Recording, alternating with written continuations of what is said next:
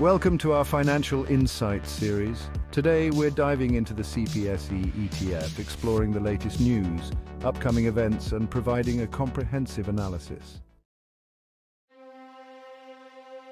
The CPSE ETF has been a topic of interest with a remarkable 65% return over the past year.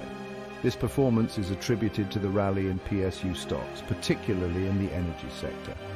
However, it's crucial to note that the CPSE ETF has seen volatility with significant drops in certain periods.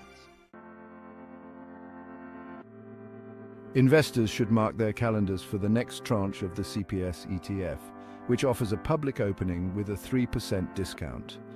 This event is a pivotal moment for those looking to invest in a diversified portfolio of PSUs.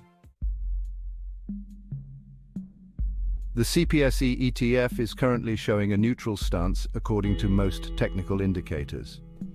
With a 52-week high of 94.97, this level acts as a significant resistance point.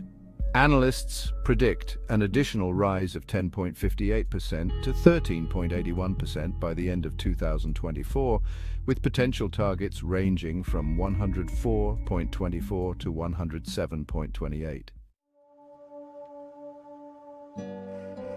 On the fundamental side, the CPSE ETF boasts assets worth 39,197 crore and has a very low expense ratio of 0.05%. The fund primarily invests in government-owned companies, reflecting a very high-risk profile as per SEB's riskometer. The ETF's portfolio is heavily inclined towards large-cap stocks with a significant presence in the energy sector. The CPSE ETF presents an intriguing opportunity for investors seeking exposure to PSU stocks. With its recent performance and the upcoming discounted tranche, it's an option worth considering. However, the inherent volatility and risk profile necessitate a cautious approach. Stay tuned for more updates and analysis in our next video.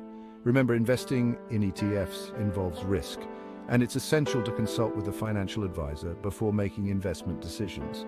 Thank you for watching, and don't forget to subscribe for more financial insights.